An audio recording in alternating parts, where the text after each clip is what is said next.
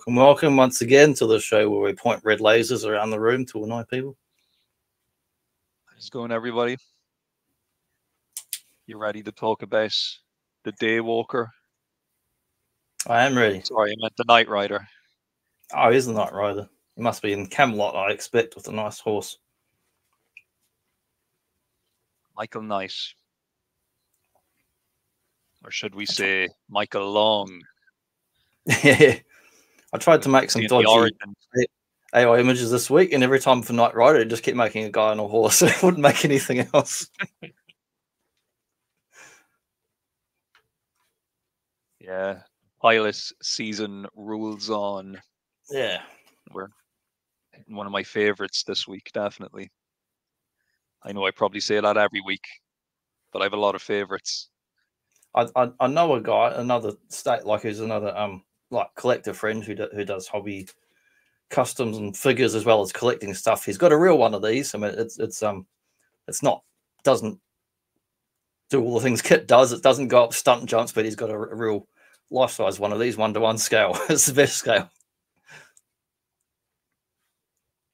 If someone pulled up in one of these and said, like, "Oh, this is like the real Kit," I'd immediately try to test that theory, you know. So I can hit this baseball bat off your hood and it won't even dent it. Yeah, I can fire bullets at your window and you'll be fine. There's quite a popular like the Pontiac Firebird, like the car. I mean, the car was a cool looking car to start with, but there's a lot of fan show, you know, touring and recreation like this one, bloody Ectos and Batmobiles, like classic, you know, like the old Adam West Batmobile, turn up at car shows and people that have private collections of stuff. It's real popular. Collectors, one of the car nuts as well as TV show nuts. Yeah, well, look, it's a really, really cool looking car, no doubt about it. Just awesome, iconic. We were just talking before we started recording. I'm probably going to pick up that new Transformers crossover one that's coming out of the Night 2000 because it does look pretty cool. I haven't bet on the previous ones, so I might go for this one. Like I only have the Back to the Future one made from the Sideswipe mold, and it looks like the same scale as that, and that was really nice. I was really impressed with that. And Ecto was very nice. I don't have it. I might still get it. Some of the other crossovers that I've been dodgy, like that Top Gun one, that was awful. But the Knight Rider one looks really good. Yeah, I can't even. I'm trying to think. Yeah, there was a Jurassic Park one as well, wasn't there? Yeah, that was just a repurpose of the Megatron from the Beast Wars, repainted. But they did a kind of remolded. It was either Hound or Skids. It was like the Jurassic Park Jeep, one of those kind of cobbled together from. But it was different enough that robot was quite decent as well. Actually, no, they did two of those. They did the one with the Jeep and the T-Rex, and they did another one that was like a Dilophosaurus, which was like I think that was more of an original mold, not so much reuse of other stuff. Well, they were decent folks, but they weren't as good as what we're about to talk about today. Yeah. But yeah, so pilot season's come along. We've done over the last month Magnum PI. We've talked about MacGyver, Angus MacGyver, the A-Team, of course, the real A-Team. Forget that other guy who's in the pilot. He's out of here. He's not soon seeing him again. And getting the old team together. Now we've got Michael Knight coming into the mix. We're going to be going very fast in this episode, up to 125 miles per hour. So please, if you need some oxygen tanks, seatbelt, get all your kit and caboodle together. But for now, we'll go on this normal cruise to kick off. My blood pH 7.78. That's not bad. I'm not sure if I could handle the anxiety of like knowing my like heart rate and blood pressure and stuff while driving. And your respiration. Why don't we have this in cars now? They had this in the 80s. We should have this in all cars by now. And it's funny, the steering here is like almost like a flight control rather than a car. That's quite strange. I noticed some stuff now. I'm not going to get into it right now. I'll wait till we get to the moment then where it's. Yeah, I just shove those close-ups in, so I thought otherwise I'll forget later on, so I'll put them right at the start just so we can see these cores. This pilot actually opens with pretty much more or less the proper intro that you'd expect. Yes. The other And it just hits you, that music, and the car's like in your face. The only thing that's different is in the show's main intro as it continues, isn't there like a voiceover that says something about, you know, he's one man who can make a difference? There's something like that that's yeah, the voiceover. It's in it for the rest of the series, but it's not in this pilot intro. It's like the regular ones have that like voiceover, and it's just telling you, like, you know, it's like every episode, someone's first episode, it's telling you in case you've never seen it what it's about. Which is good. Definitely, I benefited from that approach because I did eventually see the pilot as a youngster. It just came on a rerun, but I didn't actually see the series in chronological order or anything. So yeah, that type of introduction with the voiceover was a big help for I don't youngster know. me watching for the first time. In any of these shows we're talking about over the last month, I don't think I ever saw the first episode of these shows until I had the DVD sets in the last 2 years. Getting treated. So picking things off here in Vegas, high rollers at a casino. So we have this like setup where we've got this like big shot business dude. He seems to be on a winning streak at the tables, and he's being flanked by a large security team, and he's also got a beautiful blonde by his side as well, who's kind of keeping him company and cheering him on as he keeps winning. But we see there's in the background there's a little bit of espionage going on. So apparently this guy, he's head of some corporation that has a lot of you know, sensitive secrets and technologies and information that would be worth quite a lot of money. And it appears there's some you know, type of sinister gang essentially trying to rip off these secrets. So we see that there's plots and, you know, planning and scheming to try and get this guy to stay at the tables and keep winning, so this another member of the team can go up to his hotel room and start taking photographs of these plans and secret documents that he has up there, just kind of lying around willy-nilly in the hotel room as you do. So yes, the girl on the team, I believe, or one of the girls on the team, her name is Lonnie. She sneaks into his room and she starts taking pictures and you know, gathering information. And as she's leaving, she's spotted by what appears to be an electrician working in the corridor, but it turns out he's actually a cop, an undercover cop, and he's working with another undercover cop, Michael Long, who's also on the casino floor watching what's going on. So we're given the impression that while this kind of criminal gang is trying to rip off the businessman, that these two undercover cops are on the job and they're trying to stop this from happening. So the cop who's posing as an electrician, he starts following Lonnie out of the building, but he's spotted by another you know, gang member or team member of their crew, and he gets shot in the car park. So Michael Long, he is, you know, completely distraught that his partner's been shot. He goes to pursue um Lonnie and try and, you know, arrest her, I guess. And he's also joined by the beautiful blonde Tanya, who we saw earlier on. She was keeping the businessman company. So she's supposedly as part of the security team that's supposed to be looking out for this guy, and she doesn't know what's going on. So she hops in the car with Michael and they speed off in pursuit of these thieves, these spies, these whatever you'd like to call it, these corporate espionage thugs that are stealing these secrets. So they catch up with them, and there's a little bit of a confrontation. So yeah, we're seeing this all here actually. So yeah, we saw the guy, he was winning at the tables, he was being distracted and kept where he was supposed to be, down on the floor, while Lonnie was sneaking in and gathering all the bits and pieces she needed for the heist. But yeah, so Michael and Tanya, they pursue, they catch up with Lonnie and her friends who she's about to hand the information over to.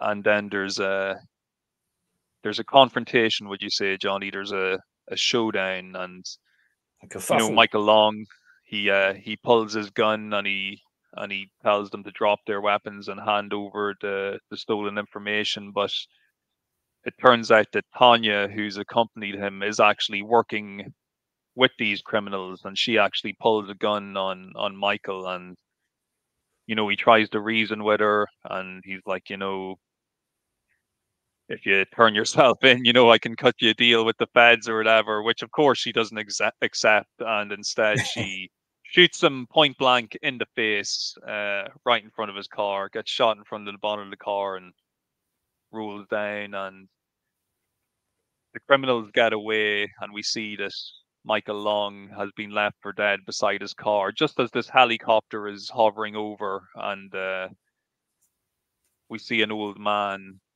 commenting that, oh my gosh, we're too late, and it kind of just hovers above this car with Michael Long lying alongside. So we cut to this very nice posh mansion estate that's clearly not really where these guys live in real life or whatever, because they land their helicopter in a field. They don't even have like a landing pad for a helicopter.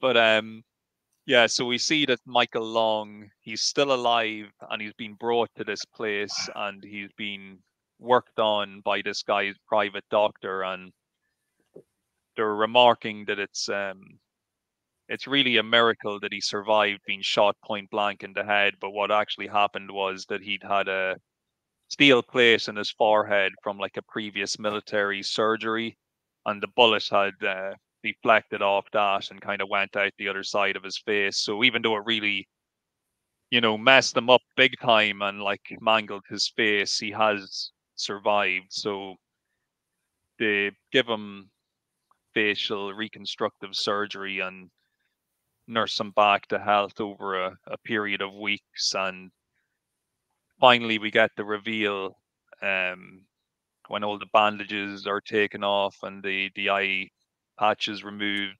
We see it's the handsome David Hasselhoff. So we're getting a look at the new Michael Long, because I suppose we should have probably mentioned that at the beginning of the Yeah, show. Michael it's Long the is not best way actually to played by survive the David gunshot wound. Hasselhoff.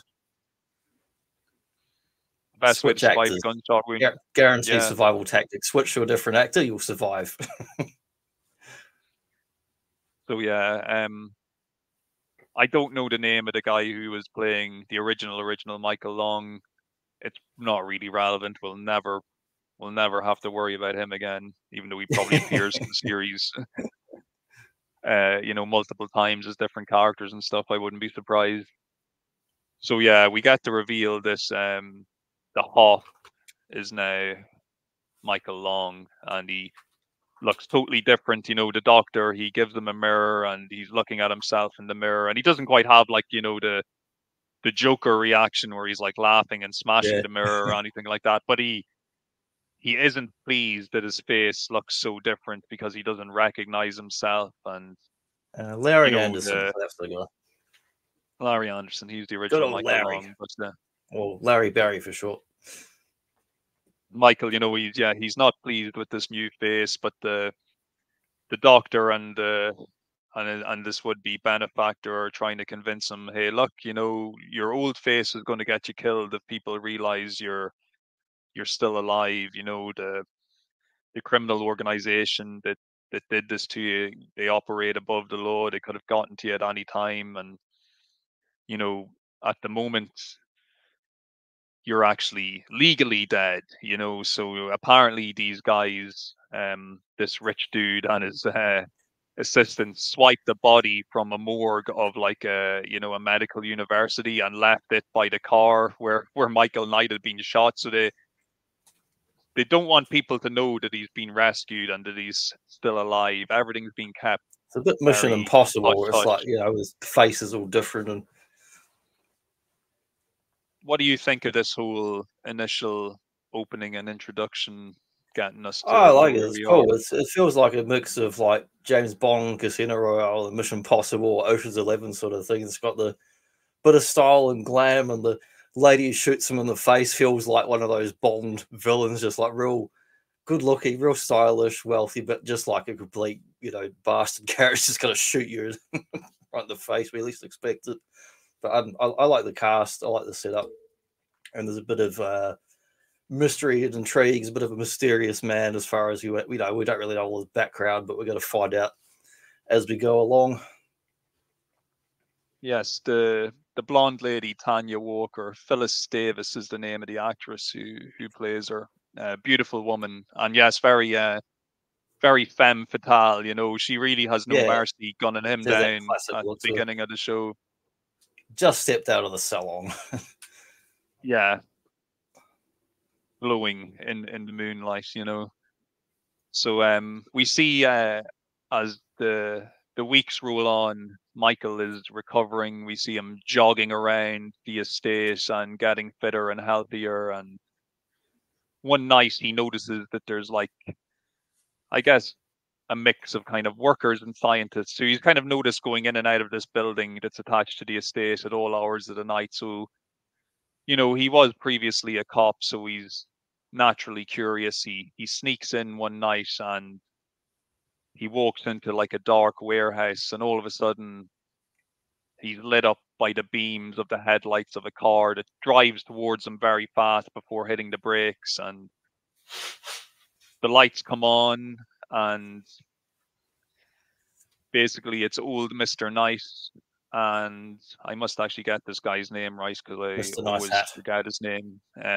Devin Devin Miles is the name of the character, so he's going to be like, you know, Michael's helper throughout the series and the Nice Industries representative. Yeah. But old Mr. Nice and Devin, you know, they're like, well, you know, this is what we're doing here, this is what we're making. And Michael Knight's like, or sorry, Michael Long, I should still say at this point, is, you know, I don't get it. I don't understand what you're building a car in the middle of the night. Why is everything so top secret and hush hush? And, you know, old Mr. Knight, I he's just feel like, like a well, look, James Bond movie. Is something going to explode when I turn around? Have you got a pin laser?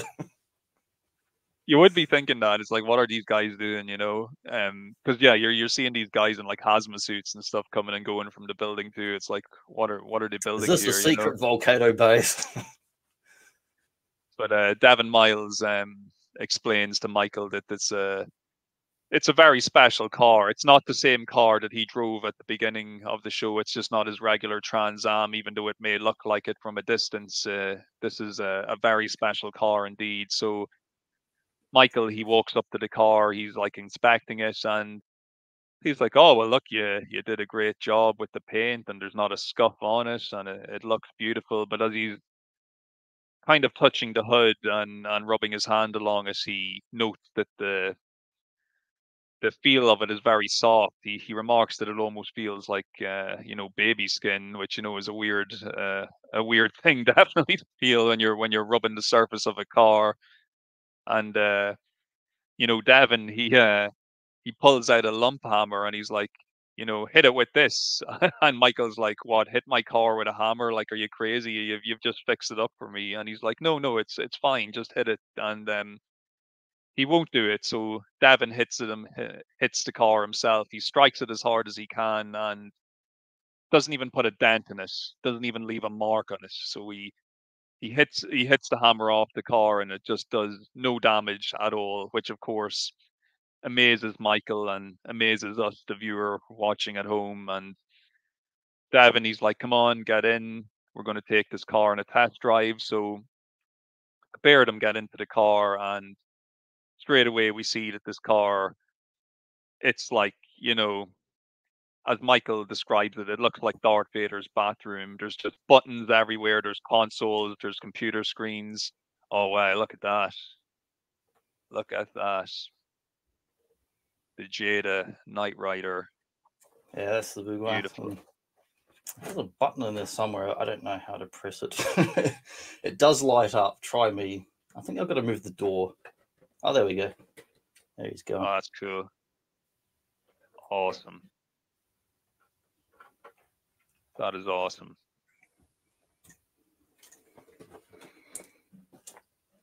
Very, very cool.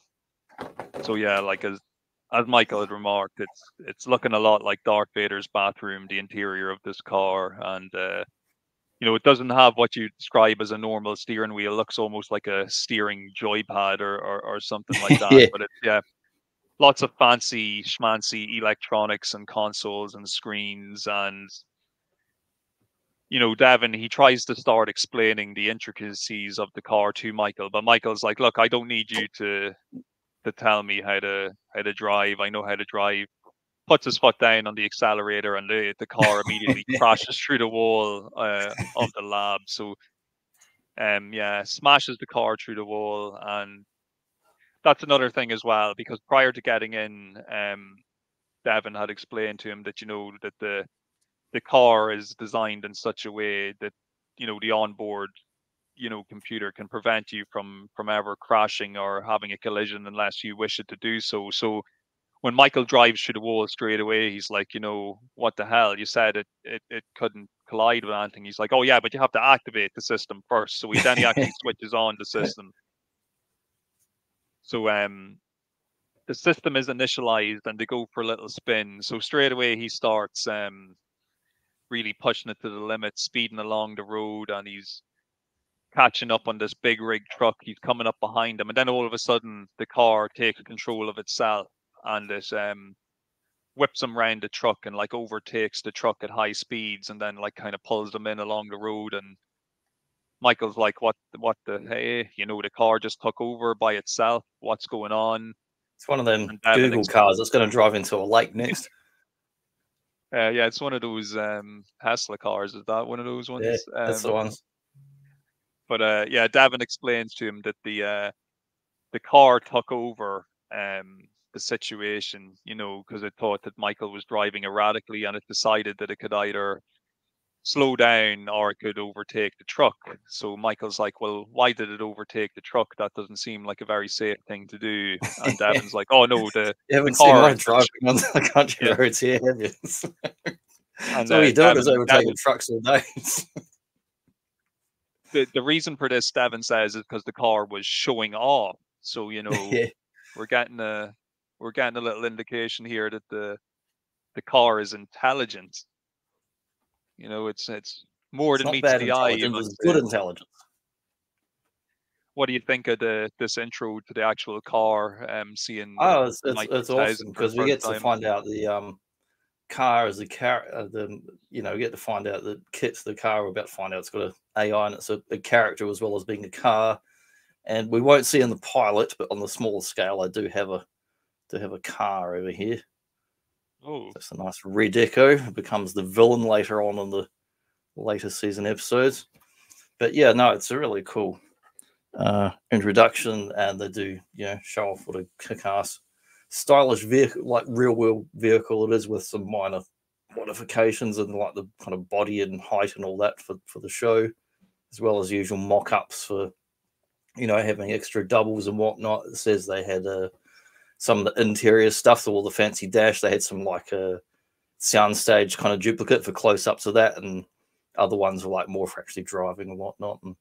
But yeah, it's an awesome introduction. I love seeing all these sexy close-ups on the panels and the miles per hour, and all of them are just like, feels like kind of retro, futuristic. All the design of those panels and stuff just looks so cool. And it's very Bond, where it's got a, we don't know yet, but it's going to have a heap of features and cool gadgets. Just like, it's like all the best features of all your Bond fancy mobiles rolled into one, and it's got an onboard voice AI thing, as we're going to find out. So yeah, they take their little test drive, and get back to the mansion. And unfortunately, since they've been gone, old Mr. Nice has taken quite ill. So he calls Devon and Michael to his bedside for his final moments, and he pleads with Michael Long to essentially take on a cause, with the cause being that he would get revenge on the organization and these kind of shadowy type organizations that are committing these espionage crimes that that seem to be above the law. He would have the full backing and funding of Knight Industries to take on this cause. He'd also obviously, of course, have access to the car, most importantly.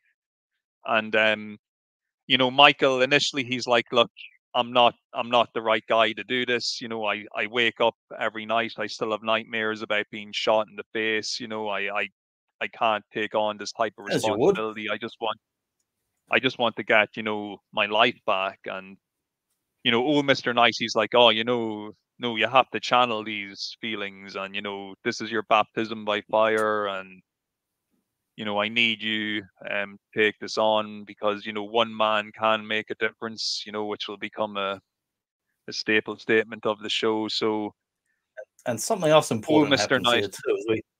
He's going from yeah, his old civilian clothes to his kind of almost superhero-y outfit. He's got his red shirt and his leather jacket. He's like, we got this like yes, iconic outfit that makes him like a bit more extraordinary person, sort of thing. so yeah, poor old Mr. Nice passes away. And after this, Michael decides, actually, you know what, I am going to take up his offer, and I'm going to go after these guys. So he informs Devon he's heading out to wherever it was that their last bit of intelligence had, that the gang was operating. And Devon's like, well, look, you can't just leave now and go after them. There's so much stuff about the car that I haven't explained to you. And Michael's like, look, I'm going, and look, it's my car anyway, it's in my name. And then Devon's like, well, actually, it's not in your name. It's in the name of Michael Knight, which is your new name and your new identity. Yeah, And by the way.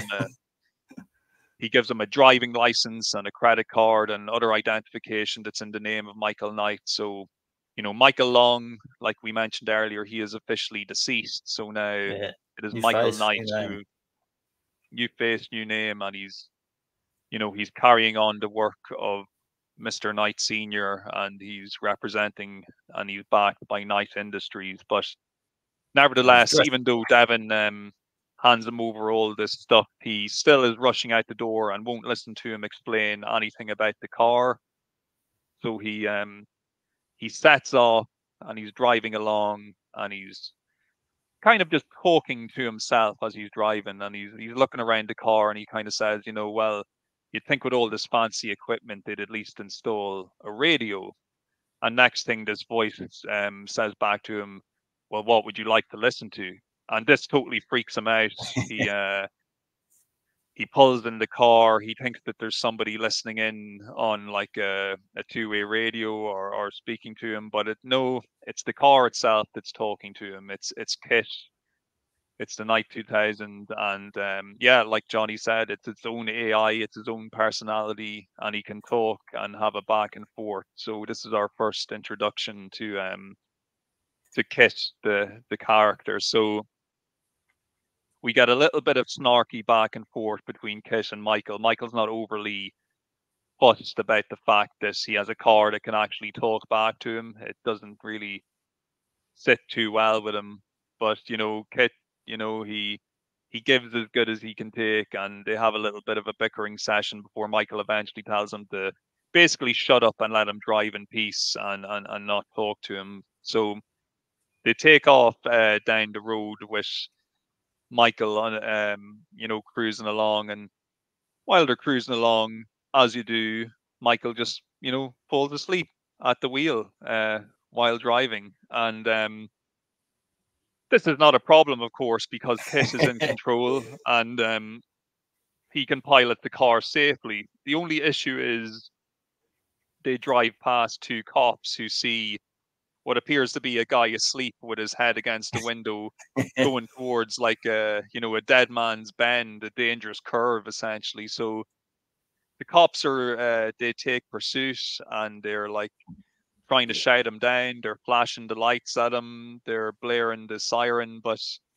the car doesn't pull over because it's Kiss. He's trying to wake Michael up to see what he wants to do, but Michael won't wake up. So eventually, Michael wakes up, sees that the cops are in pursuit, asks Kit to pull in, and before the cops get close to the car, Kit advises Michael that he'd fallen asleep and he'd had his head against a window. So he advises him to pretend that he's deaf and to step out of the car with a kink in his neck is to explain why he's leaning his head against the window. And to be fair, it's a brilliant plan. It works out perfectly. He gets out of the car and the cops are like, what the hell? You didn't stop when we tried to flag you down. And he's like, can you talk into this ear? I can't hear what you're saying. And the cop's like, oh man, he's deaf. That explains everything, even though it doesn't really. I don't know if it could explain it completely. Shouldn't but be asleep while you're driving still. The cops take it at face value that deaf people just drive around like leaning their head against the the car window, and don't look in their rear view mirrors either when they're trying to like flash them and signal Don't them. steer when they go around big bends. But he convinces Might the have done my cops. dad's trick: steer with your knees. If you're a tall fella, steer with your knees. They believe he's just a kind of a deaf, dumb guy, and they leave him to go about his way driving his expensive sports car. It's a good enough explanation for them. And Michael also remarks this because he's on the outskirts of this town he's been going to when he gets pulled over, and he remarks that this probably isn't going to be the first time I get in trouble in this town. So he pulls up outside the Comtron Corporation. What a great name. Great what font a brilliant too, name for computer government. font. Yeah. Anything with Tron in the it, list really, of from the companies. 80s, you have to like it. Yes. Not Computron, Megatron, just Tron. Comptron. So Michael, yeah, he's sniffing around this company because their intelligence reckons this is where the criminal gang are currently operating around, trying to steal secrets from this company. So he goes into a local bar and he's kind of watching people come in and out, and he notices that the girl Lonnie from the beginning of the episode, who is one of the members. I keep on saying gang. Gang is probably a poor word to describe them. Group, part of this criminal group who are stealing secrets. We see that Big she's bunch of bastards. That's what I call them. yeah, just a bunch of fuckers. But we see her. She's in the bar, and Michael Knight, he spots her from across the bar, and he's drinking and he's watching her. He recognizes her obviously as one of these criminals from his past, and he calls over the waitress. And before I get into what happens next, the lady in this, Johnny, did she look familiar to you in any way? This main female character who's going to I didn't befriend recognize her. Michael Knight. What's she been? We only spoke about her literally a couple of weeks ago. Oh, So she was in one of the other shows? she was in one of the other shows. So she's a pilot. She's a veteran of the pilots. Her name, she's playing the girl Maggie in this, but her name is Pamela Susan Shoup. And she was also in the Magnum PI pilot episode. Oh, She I was was the going to say, was it sister Magnum? of, Because there's always a lot of nice looking ladies in Magnum. yeah. She was the sister of Magnum's friend who'd been murdered. Right. She was the lady who was kind of, the quasi love interest for. Makes sense, because this pilot was like around 1982, and Magnum was very early 80s as well when it kicked off. I just thought it was pretty cool that she's in pilots for two shows that did really well. And she's a good actress too, I have to say. I was happy to kind of see her back in this again. So Michael Knight, he asks her, can you tell me about that girl, Lonnie over there, which causes Maggie to throw a drink on him and call him a deadbeat, essentially, because she says that anybody who hangs around with her and who works for Computron is like a scumbag, basically. So this really pisses off the manager of the bar, who fires her, on the spot, even though Michael Knight tries to smooth things over and say it was an accident. Apparently, this isn't the first time she's lashed out at customers. So It's just the he's standard like, thing, throwing drinks on people away. yeah. Especially So gets he's their like, tip. sorry, Maggie, you're fired, you're gone. So she leaves in a huff, as anybody would in that situation. And as Michael is walking out, he's followed out by the lady Lonnie, who said that she heard he was asking for her in there, and he's like, oh yeah, I think you're like friends with Tanya Manning, and she's an old friend of mine. I was just wondering if you could tell her I was in town and I've got something to sell to her. So Lonnie kind of has this weird look on her face, like she's kind of suspicious of this whole explanation, but she says that she'll let her know. So we see here some excellent, excellent phone acting. Tanya, she's on the phone. She's Yes. been informed that this guy has come to town and he's asking questions about her, and she's not too happy about it. And we see she's talking to one of the other group members from earlier in the episode, who had actually shot Michael Long's partner. And he informs her not to worry, if any cops come sniffing around, we'll just deal with them the same way we dealt with all the other cops. So this group obviously have a habit of just like whacking people once they get close to sniffing them out, or exposing them for their crimes. And as Tanya hangs up the phone, we see that she's actually in a relationship with the boss of Comtron. So she's actually Dun, dun, dun.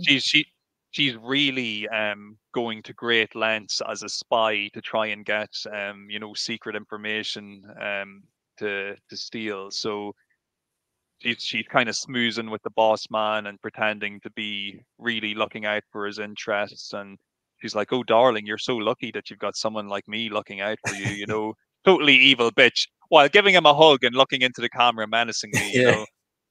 Yeah, she plays the part perfectly. Like, look at that, Oh, she's class. that corner, that shot of the eyes, like the shifty eyes. Yeah, brilliant. I love it. It's like And yeah, something you once watch on again, the daytime soaps, beautiful woman as well. Yeah. So yeah, we see this Maggie, she's on her way home, and Michael Knight kind of pulls up alongside her just as she's about to get into her life-size G1 Bumblebee and Yes. drive off.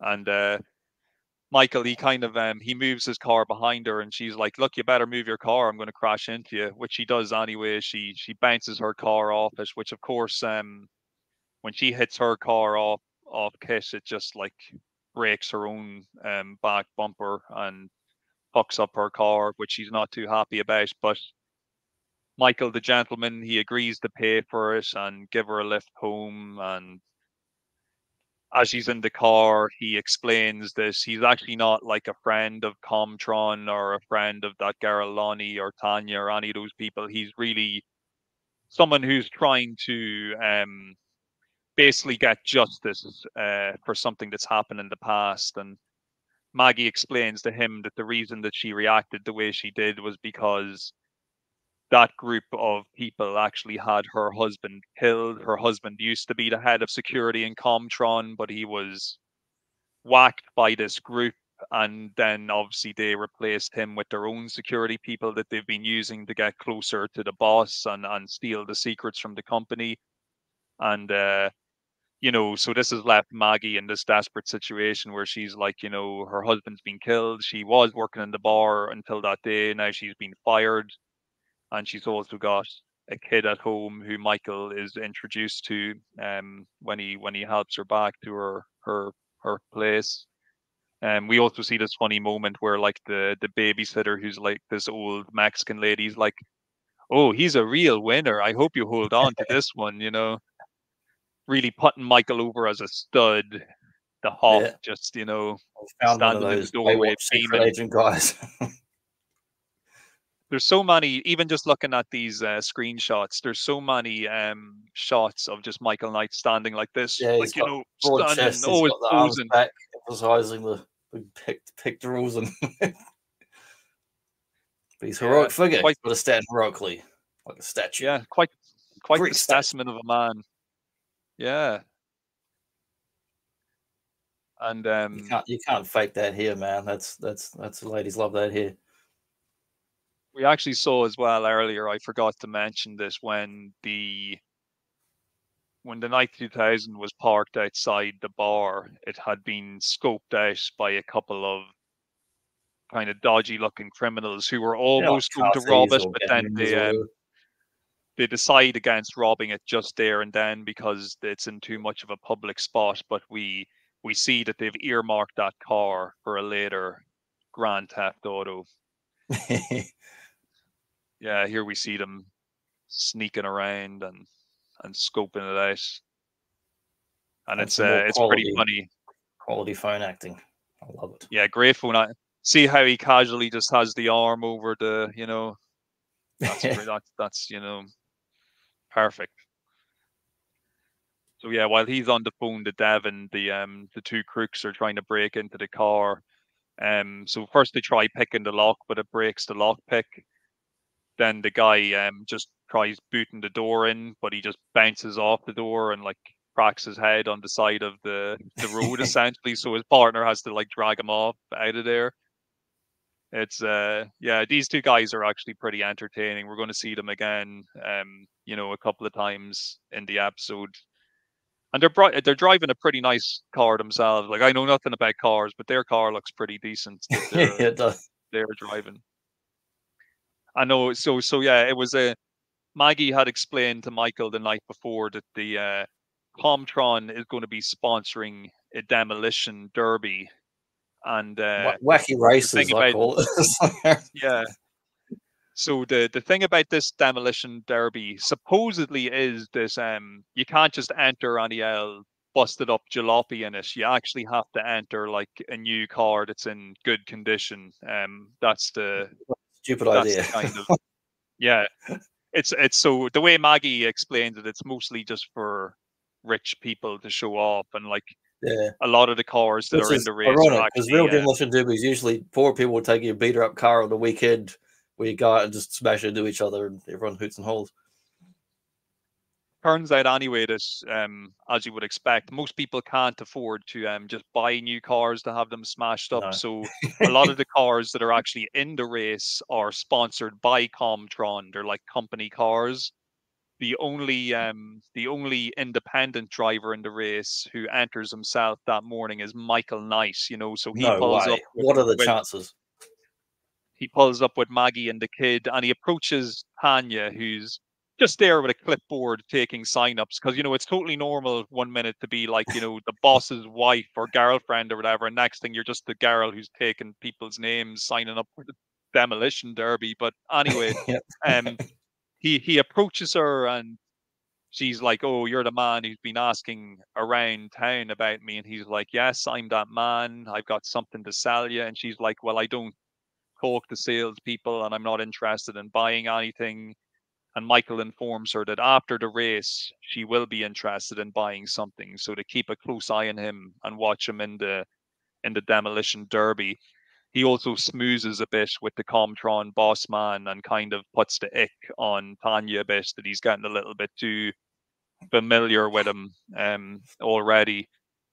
So Michael, he's entered in the race, and he approaches Maggie just before the race is about to start, and she's like, "Oh, I can't find my kid anywhere." And Michael's like, "Oh, don't worry, I'm sure he's around here somewhere." Which, wherever ladies, if you're watching, ladies, that's a bit of a red flag there. If you're just starting to see a guy or hang around with a guy and you go out, whatever, even it might not be a date, you just go on a day out and your kid disappears and you can't find him. If you turn to that guy and said, "I don't know where little Johnny is," and that guy turns around and goes, "Oh, don't worry, I'm sure he's around somewhere," and then makes no effort to actually try and trash and kidnap. Yeah.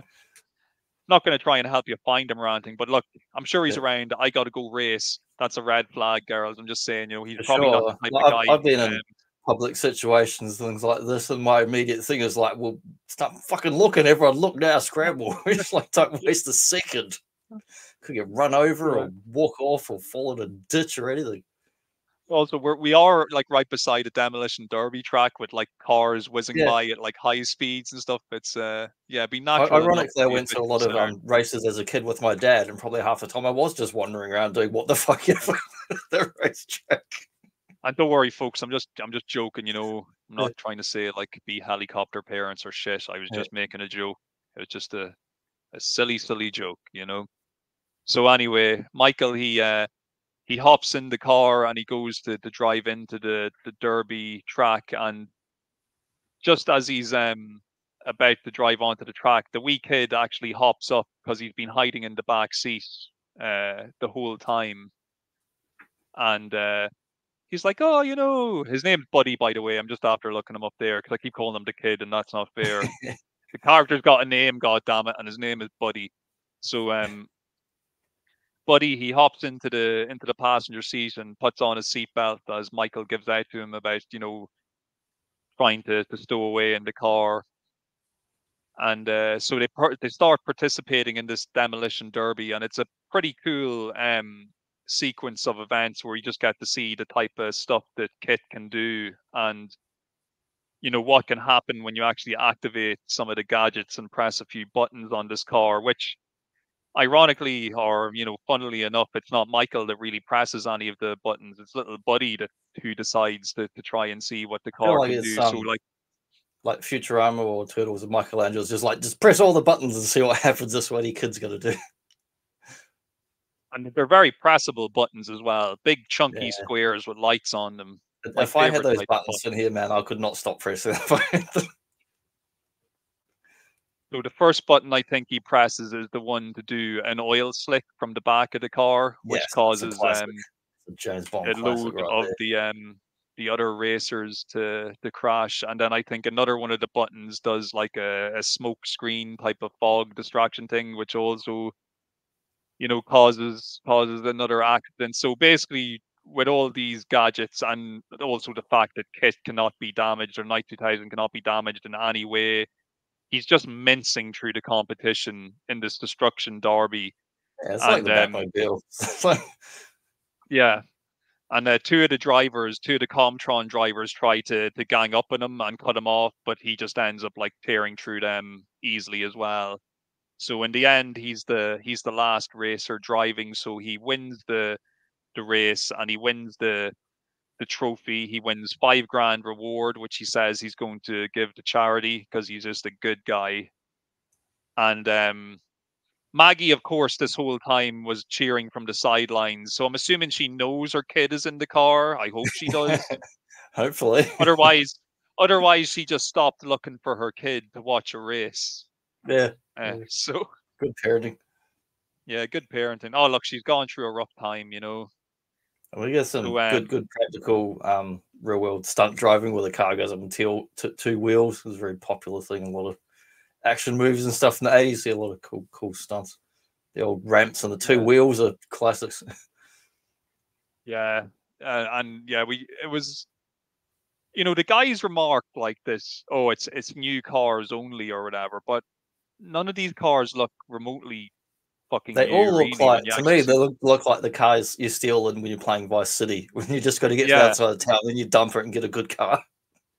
like the only independent car in the race happens to be the best car in the race. Like if you're Yeah. talking about a brand Only one new looks like it car, could you know. race. Yeah. All the other ones are But like anyway, boxy as so hell that wouldn't really turn around a corner to save their life. the race announcer remarks that it is a miracle that the car has come out unscathed from a destruction derby, and it must be like, you know, the first time that's ever happened. Which, yeah, that would raise a few eyebrows, definitely. But we see that Tanya, she is now intrigued and she does believe that the car is some type of military prototype, so she wants to get her hands on it. So she's kind of considering, you know, taking the bait if he was to sell it to her, but her co-conspirator is questioning, you know, whether this guy can be trusted and who exactly is he. So he had asked Tanya to meet him later at a local establishment, but Tanya is advised instead not to go and to send a couple of thugs instead, so they can rough him up and maybe get his fingerprints, and they can do a background check on him, because so far all the background checks they've run on him have come up zilch, because it's like he's only existed a few months, his credit card's only a few months old, and his driver's license only a few months old. It's almost like this man did not exist before a few months Yes, ago. like a So they're a ghost. little bit suspicious of what's going on.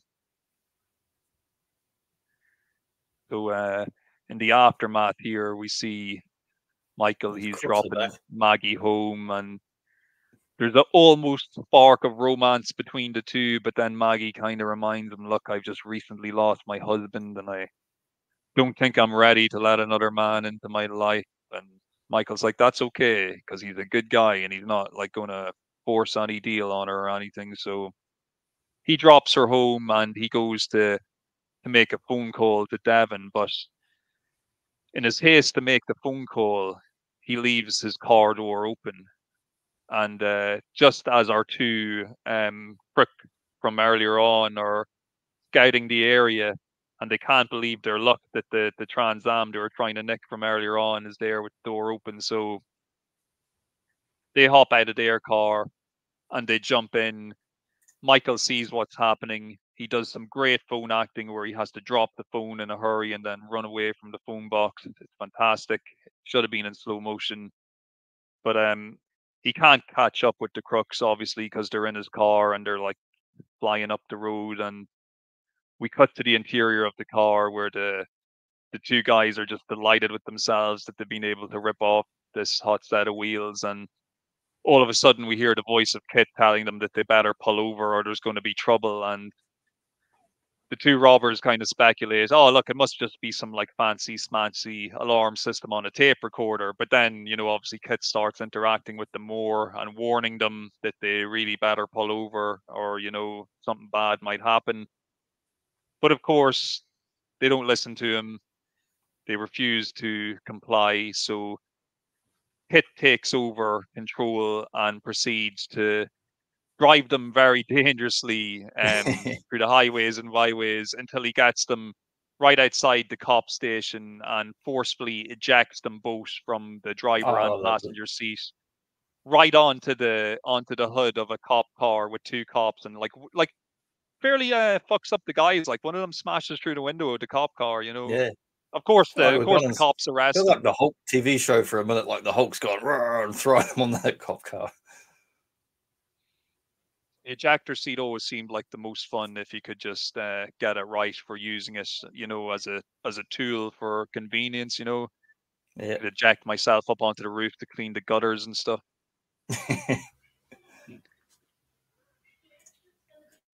So yeah, that puts an end to our two crooks trying to rip off the car. And it cuts to, if you're watching this on TV, it would cut through to a commercial break. We can actually see in one of the stills here, it shows like a little circle with the car in it and a little square when they're about to go to their commercial break spot. But Yeah, you get those no scene commercials here. transitions are still on the DVD sometimes where it goes black or has a little bit in between. So Kiss, yeah, he disposes of the criminals and he drives back to Michael. Now, I mentioned at the start of this when we started recording that there was a couple of things I noticed watching this on my big screen that I probably didn't notice when I was a kid watching this show at the time, and that is you can actually sometimes see a pair of gloved hands driving Kit when nobody's supposed to be driving him. And like it's something that I probably would never have seen on my small TV back in the day. But the gloves, they're like the same type of beige color as the interior of the car. So it's obviously done in such a way where most of the time they'd blend in and you wouldn't actually see them. But I did notice in them in a couple of scenes from this moment onwards where you could just see the top of two little hands driving when there's supposed to be nobody. Must be some like guy on the floor or like some robot hands driving or something, you know. But It's just I a thought it little was pretty man, funny. little man sitting on the floor. Yeah, yeah, fun times. So Michael and Kit are reunited, and they are brought, or Michael is driven to the Rising Sun, where he'd agreed to meet Tanya. But when he gets there, Tanya is not there, and instead we get the Comtron thugs, who a few of them are actually drivers from the race earlier as well, so they're pretty pissed off that Michael Knight won the prize money because they were Yeah, obviously some gonna, outsider won our money. yeah. The kind of lead driver as well. He is in so much stuff. Like he's in like, I'm just gonna look up his name real quick here because he's just in all sorts of movies, TV. Let me see now. Damn boy. Okay. Yeah, I love when you get like fun character actors that turn up in different things. Like the dude that plays in Seinfeld, that plays the other Kramer in the pilot, where they're making like the fictional Seinfeld within Seinfeld. But the guy that plays the other Kramer, he's in so many 80s things. He pops with heaps of shows and movies. I'm looking at the list of names because it doesn't show pictures. I have no idea Yeah, I which hate one this that. is, but look, That's the worst thing about modern internet is it doesn't match up pictures with names. Like sometimes I've had to go and make my own when I make a slide or a thing, pull things out and match them together because you get a picture of how someone looks now, not how they looked in the 80s, so you don't recognize them. like yeah, these guys have definitely showed up in a few things. Like I'm pretty sure one of them's even like in Porky's. Like they're really familiar. But anyway, they're going to rough up Michael Knight, and Michael Knight, gentleman warrior that he is, he's like, look, guys, I just got to tell you, I do know karate. And they all just start laughing at him. And then one by one, he takes them out. He makes short work of them, and he throws them And you all don't out see the him front actually do door. anything. You just see the guys flying in the other direction where he doesn't actually do anything at all. It's just the camera like point of view. Of course, though, this gets him arrested by the local police, who are also in the pocket of Comtron. It pretty much turns out this entire town, more or less, is Yeah, like it's like an owned by the company. episode of The Fall Guy or Bionic Woman or this sort of shows. It's always like the town where all the police and everybody in the pocket of some rich company or person. So Michael Knight and the thugs get arrested, and Hiss is towed off, but he's not towed to the local impound. He's towed to the Comtron headquarters to be Uh-huh. examined and, looked over to see if they can find any interesting secrets that he might hold. So for about the fourth or fifth time now in this episode, we get some more great phone acting. This time, Michael Yes, Knight, he's making his, jailhouse phone acting now. That's yeah, fantastic. he's making his phone call. He's in jail. He gets his one phone call. We also get a He's telegram in the pleading, scene, so that's you're not going to see any of those in modern yeah, shows. soon to be replaced by fax, and then And then but wrong facts before we get to better facts. but yeah, Michael, he's pleading with Devin to try and get somebody down there to spring him, and he says he doesn't know where Kid is, and Devin, he's not overly pleased, but he more or less hangs up on him and tells him they're going to have to resort to desperate measures. So Michael, he's kind of left hanging, and he's brought back to his cell, and as he's kind of passing time and laying about in the cell, we cut back to the Comtron labs, and we see that they're having awful difficulty trying to get Kit opened up. They're trying to drill through. The drill keeps breaking. They're trying to like break the doors off. They can't get in. So yeah, we're getting more demonstration of this kind of I like indestructible the exterior to the car. production value. We get all these panels and tools and such, but also in the background, scene filling empty cardboard boxes. No expense spared there. Yeah, and we're going to see a few more of them, not only in this episode, but throughout the entire series. Anytime there's a truck carrying I like something. to imagine that there's vintage toys in there because it's 1982. Anything could be inside those boxes. Who knows? Who knows? Yeah, because yes, on the telegram that they received from the background check they did on Michael Knight, it turns out that his fingerprints have been altered, so he can't be identified that way either. So this is really throwing them for a loop. But how do they know they've been altered? That's what I want to know. That's so weird. But it says it on the telegram. Can't argue with what it says on the telegram. If the Yes. telegram says they've been altered, they've been altered. But we cut back to the jail cell, and we see that the lead racer thug is kind of warming up a bit to Michael Knight, and he's kind of asking him questions and asking him about his car, and he's giving him a bit of background about how he was hired to work for Comtron. He says he's pretty much an ex-con, and that Comtron kind of hired him to kind of keep the locals in line and make sure nobody comes sniffing about the company and asking the wrong type of questions. So he's pretty honest with him here in the jail cell. It's really a legit company I'm working for. Yeah, totally. And then, of course, we cut back to Tanya and her partner arguing about what exactly is going on with this Michael Knight character and what is the deal with the car, because they can't even get it into the car in such a way that they can even look at a serial number or look at a chassis or anything. Like, the car is totally impenetrable.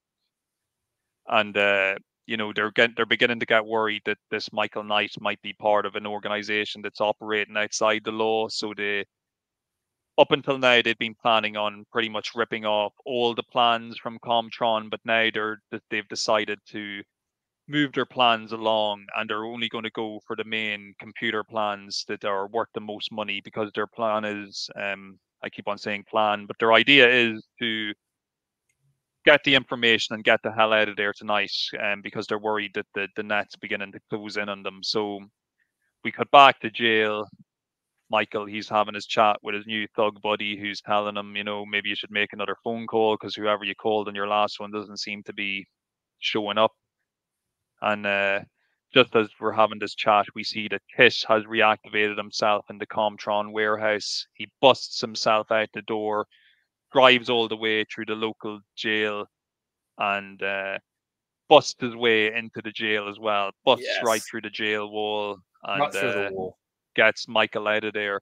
And it's good timing as well. And the other guy nearly gets killed as he busts through the wall. He's right next to it. The timing, of course, is perfect because part of a couple of the criminals had already been on their way to the jail to whack Michael Knight in jail. So Kiss just arrives at the right time to get him out of there. It reminds me of all those old John Wayne movies where, like, you know, he's the good guy and the bad guys are coming to kill him, and then his buddies are going to break him out. Except, like, now it's kits of cars instead of horses, of course. It's very, very familiar scene. Jay will bust out. And it's we're coming down now to the closing acts, because I tell you what, I'd buy a diecast of that police car that says Comtron on the side of it. It's nice. Comtron's just a great name. Yeah, put it on the list of. It might that could be another transformer. It's like that car. You could have that car transform into like another evil bad car, not the car, but another bad robot. Comtron were bought out by OCP in 1994. Yes. So yeah, we're coming up to the crunch time. So Michael and Kit are on their way back to Comtron headquarters to head off the crooks, and this is where we get to see how the eject function can be used for your own convenience. When Michael pulls up alongside the building, and Kiss advises him on how to use the eject function to spring himself up out of the car and over the lip of the roof, so he's able to get in through the roof, which is very, very cool. Looks like it would be incredibly fun and also terrifying at the same time if it was a real thing. As long as the roof is not on fire, it's a good strategy to go in there. So Michael, he sneaks into the building. We also see that one of the security guard notices that the car is back in around the building, so they radio that in. And we see Tanya, she's sneaking around upstairs. She has the access codes to the computer. She's able to enter them, and he gets the codes and the information on a big ass floppy disk. Like, it's a proper floppy disk. She puts the stuff on. Like, it ain't no 3-inch floppy. It's like a big ass floppy disk. Like, this is like the primitive computers we're talking about, folks. Yeah. Like, this disc is like the size of her head that she puts into her handbag. Like, it's massive. And I love seeing the I don't know what model of computers is, because there's so many. There's like 100 different 80s business and home microcomputers. And I love seeing like the colorful function keys and stuff. We also think it's cool that when you turn on these computers that they're static when you turn them on first. It's like awesome 80s. But yeah, just as Tanya's about to she's about to escape with her giant bag full of disc, and she turns around though, and she's confronted by Michael Knight, who'd snuck into the room, and he's got a gun on her. And he's like, "This is it, Tanya. The jig is up." And she's like, "Come on, we can make a deal.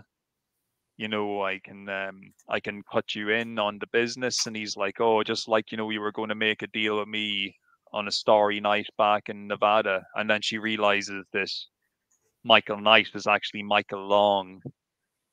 And then she tries to say that it wasn't her idea to shoot him. She had to shoot him. She was under orders. And he's like, "No, you weren't under orders. Like, you're clearly the boss of this, you know, this organization. And I'm going to see that you're brought to justice." But just as he's about to apprehend her, security guard busts in the door. There's a gunfight. She manages to escape with the plans, and Michael gets shot on the shoulder. So he's been wounded. So Tanya, she's on her way out. She's escaping. And yeah, Michael, he's pretty fucking banged up from being shot by that security guard. So he's going to have to make his way back to the car and get in pursuit and track down Tanya and her accomplices before they can escape and fly out of there.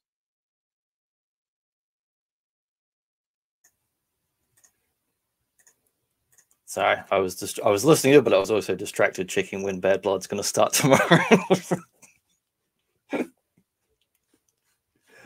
Yeah, is it tomorrow for me too? I'm not even sure. It's in the next. It's 7 p.m. It's within the next 24 hours, but depending on where you are in the world, it will like our network thing might. I don't know if it's showing it live or after the fact. Whereas your one, you should get it live. That's wrestling talk for anyone who's listening to this going, "What the fuck's that got to do with Knight Rider?" There's some bad blood. He got shot. All right, that's the connection. There's some bad blood coming out. So Michael, he makes his way down the stairs and out of the building in pursuit of Tanya, and he's confronted by a security guard who is almost fooled into thinking that Michael is also a security guard because he's in disguise. But he, just as he's about to let him go past, he gets a radio saying that, you know, one of the security guards' outfits has been taken and to watch out for suspicious activity. So he twigs that Michael is actually Michael, and he tries to arrest him, but just as he goes to do that, Kit activates and kind of drives towards him, which causes the security guard to drop his gun, and Michael's able to get the jump on him and escape. So now the chase is on. It's Michael and Kit, and they're on their way to the airport to try and stop these bodies from escaping. The only problem is Michael, he's beginning to bleed out, and you know, Kit is kind of giving him his vitals and telling him, you know, you'd want to kind of get this sorted out quick, or otherwise you're going to have to abandon the mission because you're going to bleed out. But Michael, he's having none of this, and he insists on carrying on with the pursuit. And there's real panic among the bodies. They try and get all the Comtron thugs who are driving trucks to cut Michael off from every direction, but each time one of them tries to block the roads, he just drives right through them. And they keep radioing for more drivers to try and stop him, but the drivers start radioing back saying, like, you know, "I'm not risking my life, like, going up against this like indestructible car, like, just for you guys to like do whatever you are trying to do, you know." They're gonna take off with So then Christopherson convoy and get out of there to go do something else. he starts offering like $25,000 to any Comtron worker who can stop him. Like, if you were one of these guys who are working for the company, would you be like, "What is this guy? Like, what is going on here? Like, I'm being paid money to run a guy off the road with my truck." It's like trucks are normally made for deliveries more than like murdering people. That's the main purpose is deliveries. But one by one, Michael's able to dodge or cut through all the trucks. And of course, we mentioned earlier about the empty boxes. Like, we do get to see the classic car goes through back trailer and it's just filled with cardboard boxes that scatter everywhere.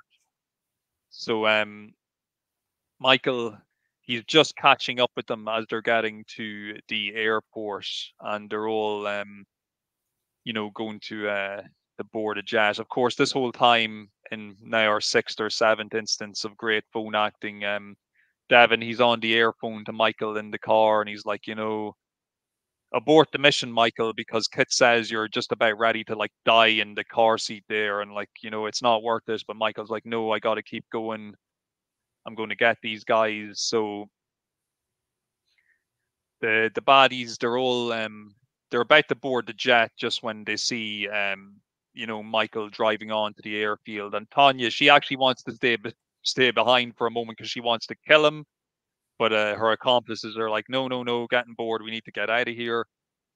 So they start boarding the jet, and it begins the runway journey for taking off. But of course, Michael, he's able to drive ahead of them, turn his car around and start driving towards them. And of course, because his car is virtually indestructible, he's able to use it to cut through one of the wings of the jet, which means that everybody has to abandon it just before it explodes right there on the runway. So Yes, quality explosion. bad guys, yeah, it's a great explosion. Great explosion. The bad guys, they're in big trouble. They're not going to be able to get away. The cops are already on their way, but Tanya, she's like, no, we can't get away. We'll get away in his car. And she runs towards Michael, who's still sitting in the Night 2000. He's bleeding out, and she goes to shoot him through the windscreen. And he tries to warn her, you know, no, because obviously the bullet's going to ricochet, and it does ricochet, and it ricochets right into her heart and Whoops. kills her right there and then. It's almost as if she So, yeah. got what she deserved. Oh, yeah. She 100% got, well, she actually got better than she deserved, because she died there and then. Like, you know, she ruined this guy's life, but, you Yeah. know, it was over pretty quickly for her. We also assume that the remaining Comtron espionage people are arrested, even though we don't actually see exactly what happens to them in the aftermath. But here we see that Maggie, she's congratulating Michael. He'd been recovering in the hospital from the gunshot wound, and she started to warm up now a bit more to the idea of them being maybe romantically involved. But of course, Michael now is like, I'm sorry, babe, you know, but now I've got a job to do, and one man can make a difference. So he does promises her, though, that he'll be back one day, and to, Yeah. you know, to let her know that he will be back to visit her and Buddy in the future. So we got a nice moment now at the end between Michael and Devin, where they discuss the future going forward, where essentially it's looking like Michael, he's going to be the crusader of Knight Industries, and they're going to use all their financial power and backing to pretty much fund Michael's exploits and his quests to take down these criminals that operate above the law and bring justice and carry on the crusade of Knight Senior, old man Mr. Knight, who we saw earlier on. And yeah, that's how we finish up on the pilot of Knight Rider, with the classic outro as well and music playing, of course. Yeah, it's a good setup, and it's like the whole thing of like this above the law and all this business. It's one of those kind of running themes in those shows too. I mean, like you got other shows like The Fall Guy, which is another Glenn Larson show, similar kind of stories of the week, and there's someone who's like part of society, but they're kind of a little bit off to the side, a bit askew, and maybe they're a heroic figure, maybe not, but they're having to go outside the law or do things slightly off the book, but they've got a good moral compass, like, you know, like your best detective police cop shows and all that.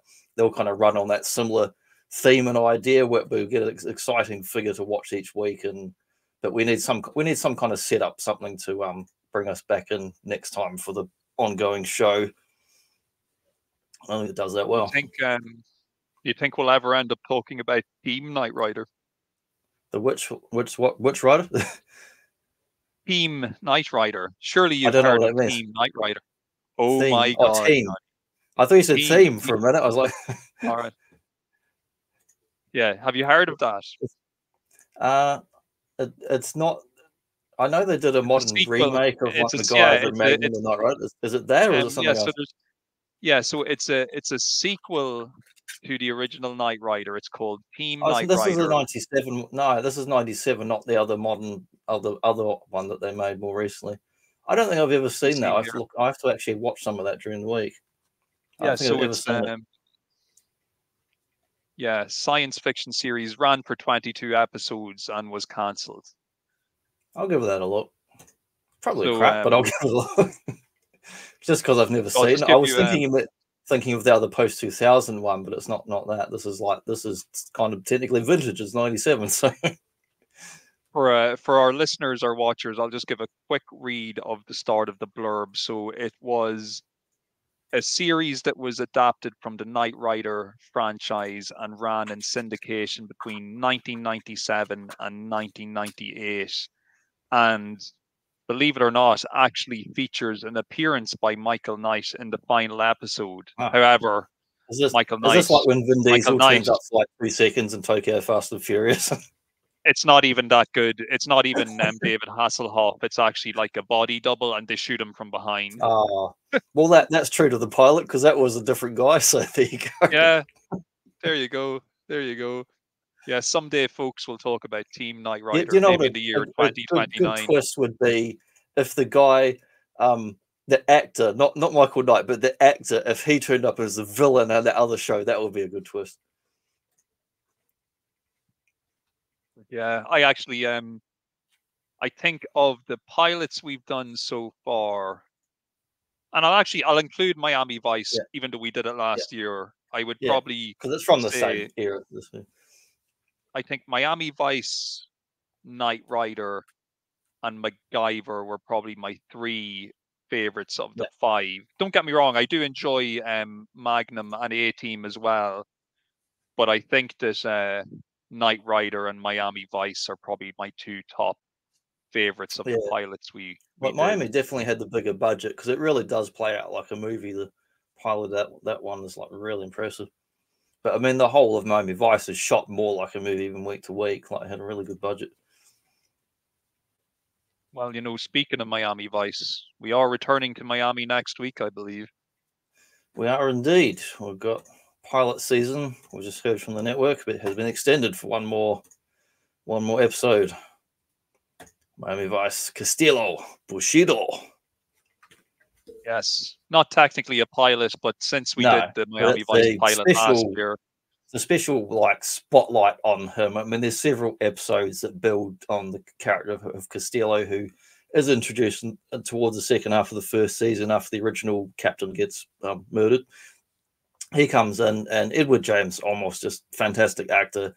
He can say so much by doing so little, and he's just like, he's an amazing actor. He's so good. I love him in this, love him in Battlestar Galactica, the remake they did, or anything. He's in lots of shows and movies, but he's so great as this character, and looking forward very much to talking about this spotlight special where it's all about him in this episode. Awesome episode. I'm going to be rewatching it this week in preparation, and I'm really looking forward to it. I have seen it 4 years ago. It's been many years last year, but I watched it again this week. Yeah, I can't wait. I can't wait. Really looking forward to this, and hope you folks have been enjoying this look back on these classic shows as well. And we're doing this spotlight on that episode next week. I'm sure we'll at someday we'll come back and we could do specific A-Team episodes or specific Knight Rider episodes, whatever you ever want to do. Always open to revisit. We can pick other interesting favorite ones, or memorable episodes. I just thought it's good to start somewhere, so we kind of and where things kick off. It's like when I look back at superhero or pop characters, I like to see where they began before they changed and did other things later on. Yeah, I'm all for it. The journey continues. Yeah. But yeah, we'll finish up there. So we've got Castillo next week. Following that, we're going to be kicking off a horror John Carpenter month for October. I'll wait. We'll see you there. Take care, everybody. Yes, bring your synthesizers. Okay.